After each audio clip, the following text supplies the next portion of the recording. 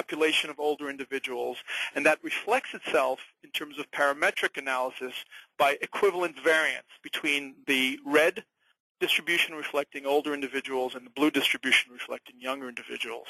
Contrast that to the profile you would see if age-related shortening is a pathological process. You might see the same shift in the mean, but the telltale sign of a pathological process, which by definition means that it targets a subpopulation within a cohort of older individuals. This would reflect itself with a significant broadening of variance in the red distribution compared to the younger individuals, and this is something that can be tested statistically.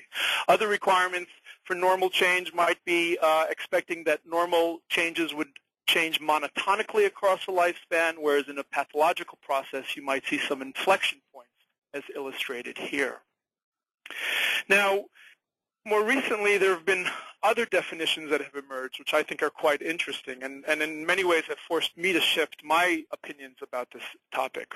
And that is what could be called an ecological definition of normal versus pathological. In other words, anything that changes, that affects our ability to live our lives to the fullest, I think could legitimately be considered a pathological state. That would be the ecological definition.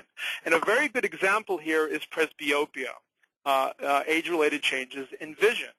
And I could tell you that based on all accounts, presbyopia fulfills strict parametric criteria for a normal process based on everything I told you before.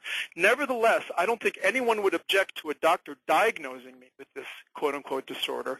I don't think anyone would object with a doctor prescribing me a therapeutic intervention, i.e. glasses, which in my case occurred a year ago. I would perhaps want to pose a very specific question to Dr. Katz, and it's really wonderful to